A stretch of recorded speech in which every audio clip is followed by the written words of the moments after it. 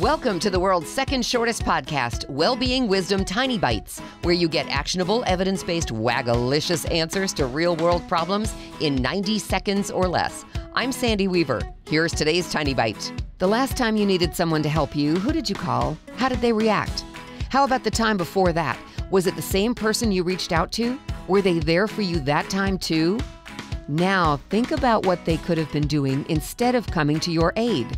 When you look at it objectively, you know they weren't just standing by, poised and ready to assist if and when you needed them.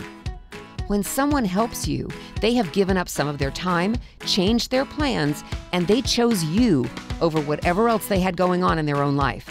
Remember that. If you think maybe you didn't thank them appropriately in that moment, it's never too late to recognize their above and beyond friendship. Who do you need to thank today? Want more? Subscribe to the Mind, Body, Soul Sessions podcast, a mental spa treatment for your total self. The link is in the episode notes. Have a wagalicious day.